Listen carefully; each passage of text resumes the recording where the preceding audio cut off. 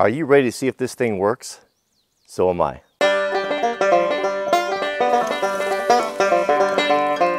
Look at it.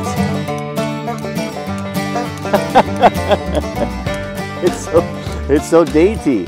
Oh, fasten your seatbelts, man. We have an exciting video today. We're going to hook up this teeny tiny ram pump. Now, I got lots of emails of those of you who wanted the plans for these and asked how I built it. I actually didn't build this one. This ram pump was a gift from my new friend and fellow creator, Seth from Land to House. Land to House. Fellow YouTube creator. He's got a great channel. They do homesteading. He does a lot of stuff with ram pumps. I'm going to put his link here. Please, as a favor to me, because he is a good guy, a great family guy, go over and subscribe to his channel. Because I'm subscribed and I enjoy his videos. But he sent this to me and actually came out to the Mother Earth News Fair and we had a really nice time. Gave me a t-shirt. And he built this for me and asked me to test it out. He said that if I wanted a bigger one, this one here is 1/2 inch. If you wanted a 3/4, he'd send that as well. Maybe we'll have to try that out as well. But this is a tiny, tiny little guy. It's very well put together. We have the same thing, same principle as we did before on my big one, right? Come on now, focus. There we go. Check valve, check valve. So we have to, I was going to wait to put this together until I went to the pipe store to get some fittings, but I went through all my piles. You want to see my piles? Piles of fittings on the homestead. You can never have enough. This is my irrigation pile in the grip. I was scrounging through everything that I had to try to find what I need. I think I have everything we need to get it hooked up today. And of course, here's one of my iron pipe piles. Yeah, you know, every time I put it in a box and I can never find what I want, I end up digging it out. And well, it's always a good job for Jack to come out here and put things back in the box. This stuff was from my granddad. He collected all these pipe fittings, and man, has it been. I mean, next to the bolt box, this is the second most valuable of my shop possessions. So the ram pump that Seth sent it's a 1/2 inch. Mine's 1 1/4 inch. You can see the difference in sizes there. This is what we're dealing with. So we need to convert this down. Ideally, I'd have another 1 1/4 inch union, which of course I don't have, so that I could just simply spin it out and spin a new one in. But we'll pick one up next time. But that's not going to prevent us from doing what we want to do today, now is it? So, you know, I've always wondered, see, there's kind of always a debate between which is the better pipe sealer. The pipe dope type of stuff here, I was going to use this, the heavy threaded sealing compound, but when I pulled it out, it's all dry and it's worn out. So I'm going to use the Teflon tape. If you're a plumber or a pipe fitter and you've got extensive experience with this, let us know which is. I'm sure you guys have had this discussion before. I mean, it's what you do. Which one's better?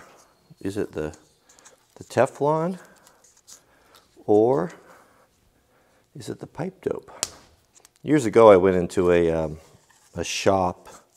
I was going to buy a new pressure washer. I had my Jeep parts business, and we were always washing parts and greasy things. And I'd been using, you know, just like a gas-powered, high-powered pressure washer, and you know, it was noisy, and you know, you have the gas engine and all that stuff, and I didn't need one that was that portable, so I thought, well, I'll go down there and get an electric one, get a really nice electric pressure washer, and then we can wire it up to the shop, hit the switch, and man, we'll be in business, right? So what I was going to go in there and planning on spending like $1,000, $1,500 for something like that, and I left with like a $4,500 hot seat. Guy was the best salesman. I had no intention of buying a hot seat. A hot seat, if you don't know, it's a hot water super pressure washer that runs off of diesel, and they're nice. They're expensive, but you know, so he asked me what I was doing, and I said, "Oh, I'm cleaning parts," and he said, "You don't want that." And he showed me the hot seat, and I said, "How much is it?" I said, "Well, I definitely don't want that one. I'll guarantee you that." He asked me a question that changed everything. He said, all right, let me ask you a question. So if you have a greasy, oily lasagna plate, right, and you got to clean it in the sink with soap and water, what would you prefer? What would work better? Hot soapy water or cold soapy water? And that was all it took. And I left there with my hot seat. But long story short here, so the reason I'm telling you this is that they dealt a lot with high pressure lines on those pressure washers, you know, like those things get up, what, 4,000 PSI or so? And his shop guys, they were of the belief that the blue Teflon tape was superior to the white. And he gave me a roll, and I used it up, long since used it up, and I don't know. I mean, of course it was good. I don't remember anything leaking, but what's the difference between the blue and the white? Calling all plumbers here. Boy, Seth, you did a nice job on this. You even put the valves and the unions. Be careful with these plastic ones. They've got O-rings in them. We don't want to lose those. I'm going to take those out, as I'll inevitably lose those. Put those in our pocket, and remind me to put them back in before we go. Okay, so the only thing I need to add here to Seth's pump is I've got to put a 90 on it, because that's the way my thing is all set up there. So I've got this brass hub spigot 90. This is called a hub spigot. Well, I think it is. That's what we used to call them when I ordered them. I used to have an excavating company, and I worked running heavy equipment for other excavating companies, dozers and excavators and rubber tire hose and all those things, and did a lot of pipe work. And a hub, what we called it, those were ABS fittings, was the female, and the spigot was the male. So I don't know for threaded fittings if it's the same, but I think it probably is. Okay, I think we're all ready to go down there. Now, let me get my tools together here. Before we go down there, I wanted to, let's fire up the old ram pump, and let's measure how much it's flowing. How long does it take to fill a gallon? And then we can do a comparison with the little half-incher to see how much it flows in the gallon. I like this concept. If this pumps enough water for me, this will be better, because maintenance costs are going to be less. Replacing these check valves are going to be a fraction of the big ones, and it may just be enough. We'll see, and it's probably going to be quieter. So I'll be interested to see how it performs here. So before we install the baby pump, let's go check our water to see how much this is flowing here. They're quite simple to start. You just push that check valve down, usually just a couple times. Oh, it's got some sticks in there.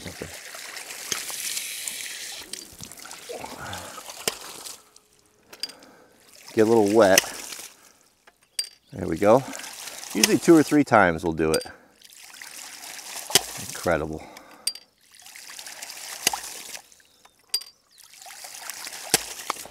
So a lot of questions about the efficiency of this pump, it being super inefficient. And yes, they're not very efficient.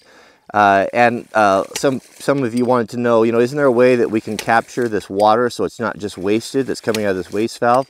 What I failed to explain is it's not being wasted. It's just running right down here to the top of our pond where it normally runs. So the small stream runs down through this marshy area here anyway. All we're doing is that we're just borrowing a little bit of water off of it and redirecting it up to our water tower. So all of this wastewater is simply going where it would normally go anyway, right here directly into the pond.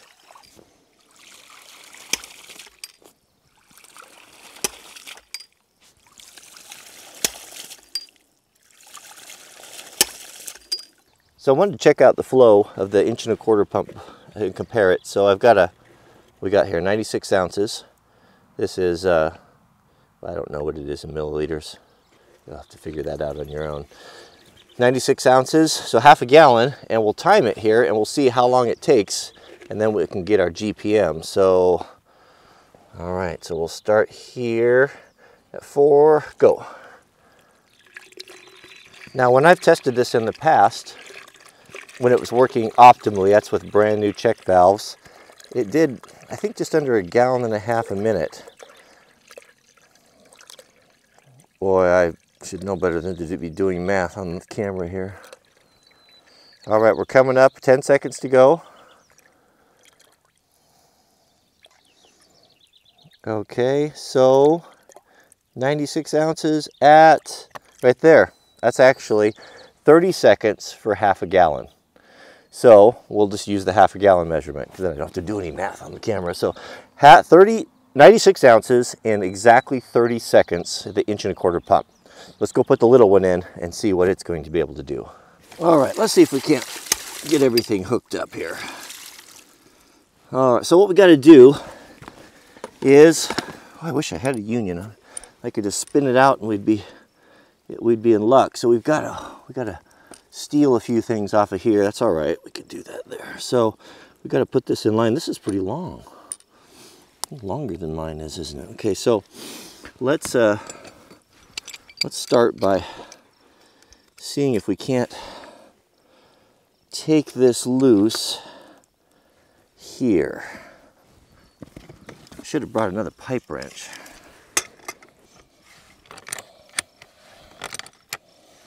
Ginger, Heart Racer, come here, come here. You come. Heart Racer goes where she wants. Okay, so actually the old big ram pump, it needs rebuilt anyway. I'll take that back up to the shop. So now, what we do have going for us is that we got this brass, this valve is brass. So if we could spin this out, this union out, that would be really, really nice. Or the good thing about brass is that it doesn't corrode. The galvanized, on the other hand, it does, but I don't know that it's in my budget to buy brass pipe. If it even exists. Probably does for some special. Come on, don't let me down. Oh, I should be holding this one here.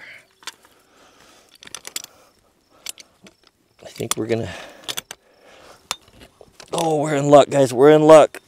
We got it. This is gonna be... We're gonna be going here in no time. Got ram pump action. Okay, so we just have 2 connections to make. Heart Racer, come here. Come here. Heart Racer, she's always helping out. So if you're wondering, or lots of people wondering what type of breed Heart Racer is, well, you know, that's a good question. But I am of the belief that she's half marsupial and half Jack Russell Terrier. And half trailer park. And that's where we got her. Where we got her was our mailman.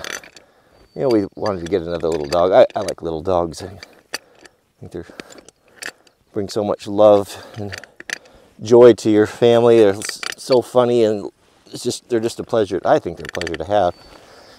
And so we put the word out to our neighbors if anyone knew about a dog that needed a home, and lo and behold, not too far away, Heart Racer was looking for a home.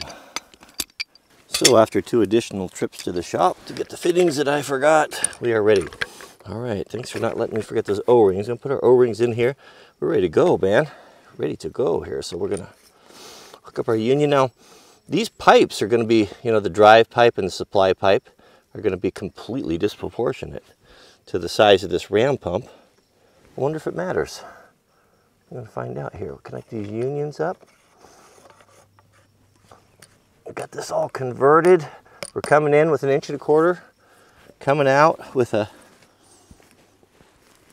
I better move my rock, huh? I don't want... that plastic is... That's not going to be good for the plastic. We'll move our rock over here. Get on the metal valve there. There we go. Straighten this up. We want our ram pump to run up and down. Now you can adjust the volume by tilting this valve. The more you tilt it, the less it'll pump. But also my experience has been that the less reliable it is. That check valve doesn't seem to like to run as well as that angle, and it shuts off a lot, or mine does, it does anyway. Okay, so this is our expansion pressure tank. I will need to support that here, but it's not going to stop us from... All right, we'll close this valve. We got to build up the back pressure, right? Not going to have the luxury of a... I wonder if I shouldn't put that rock a little further over here. The luxury of a pressure valve, but I I'm just going to rely upon my, that's better, my experience to be able to know when to open it. This valve's open. All right, final check, flight check. Everything looks tight, good. Put our tools away.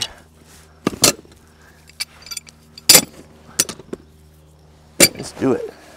Okay, the drama is just palpable. We're kind of pushed for time here.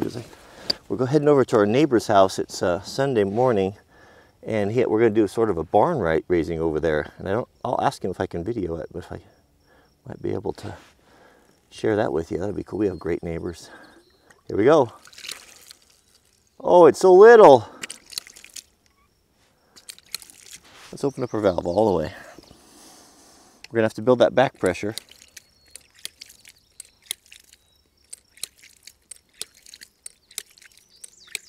We're building pressure. Look at it. Look at it. It's so dainty. Oh, that's a delightful little thing. It's just delightful. Good job, Seth. Out there's happiness for me. All right, so we're building. It's kind of like having a puppy. We're building pressure here in the tank. So this line, you know, our line drained completely when I unhooked it. So let's see if we can't crack that line, start filling it up. Oh, I heard the pressure escape. Oh, opened it too much.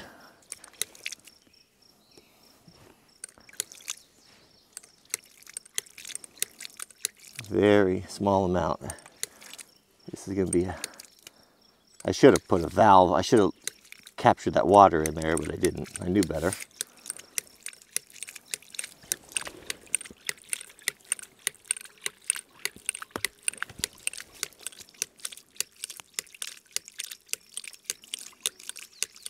So there's no question it runs. We're going to have to wait to find out, will it lift? Will this little tiny pump lift all the way up to the water tower? And what will the volume be if it will? So I got to head over to my neighbors. We got to be there at 10. So we'll pick this up on the next one. But good job, Seth. This is quite a thing.